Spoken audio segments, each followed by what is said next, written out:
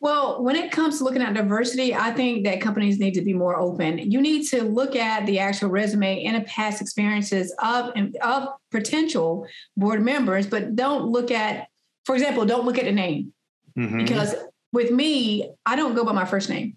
Yeah. I don't go by my first name because when I tried going by my first name before, when I first graduated with my bachelor's degree, no one would call and hire me. Mm-hmm. Now, when I started going by my middle name, everyone knows Chanel. Mm-hmm. Everyone is willing to talk to me.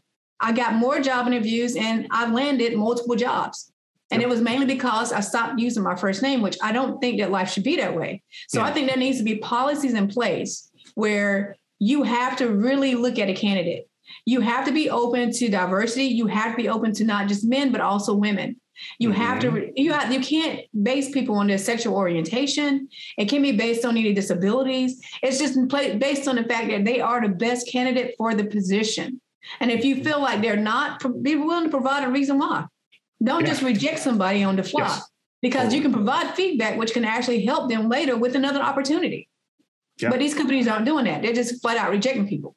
Mm-hmm. And I know this not just for these type of positions, but for other types of positions where people are reaching out to me on social media. They want me to give them tips on how to look at jobs.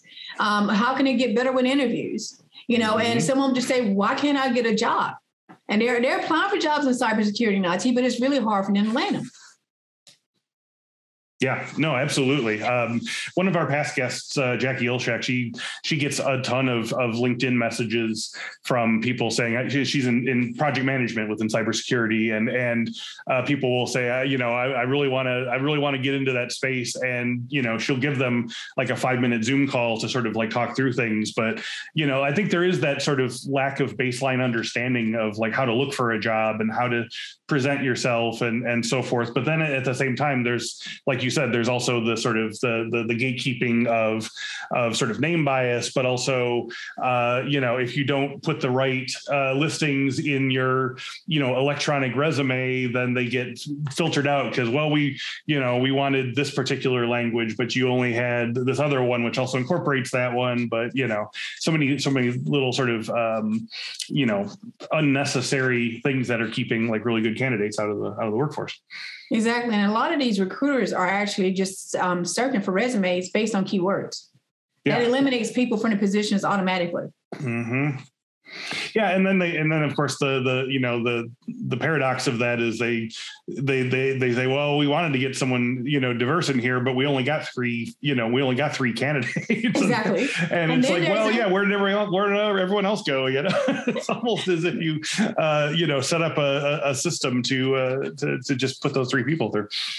And don't forget about the other issue too. A lot of people, they are turn around and they are hire their friends. So I've worked for plenty of companies where I've seen them interview. They said, we have to interview at least 3 people, but one of the people are their friends. Mm-hmm. They already know they're going to hire their friend. So my thing is you have people coming in for interviews, getting all, they're polishing themselves up, prepping and all this other stuff when you already know that you're not going to hire them. Yeah. I think that's messed up. Oh, I totally agree. Yeah. I mean, that's, interviews are hard enough as it is without, not being told up front, like there's no way you're getting this. Exactly. Or they might say like, well, if you just happen to be a unicorn candidate where you're, like 75 times better than my buddy over here, then we'll give it to you. But you shouldn't have to jump that high of a hurdle. That's ridiculous. How about some free cybersecurity training resources for you and your team? Just go to infosecinstitute.com/free to get ebooks, training guides, and more than 100 cybersecurity training courses, all free for CyberWork listeners. Go to infosecinstitute.com/free and start learning crucial new skills today.